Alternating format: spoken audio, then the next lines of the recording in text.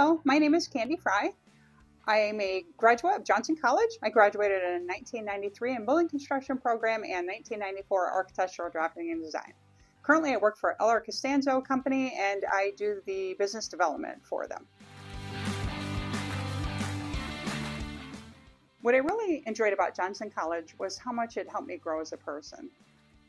When I started the program, I was shy, and through the support of my staff and peers, I quickly gained confidence that led me to a lot of great things.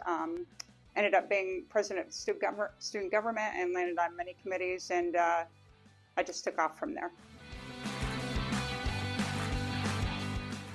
The advice that I'd give to my past student self is, girl, you got this.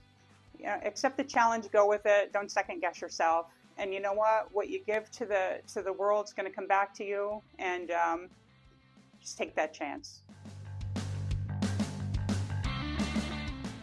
The advice I would give to incoming students is bring your best every day. Right? So what you give into the program, you're going to get out of the program.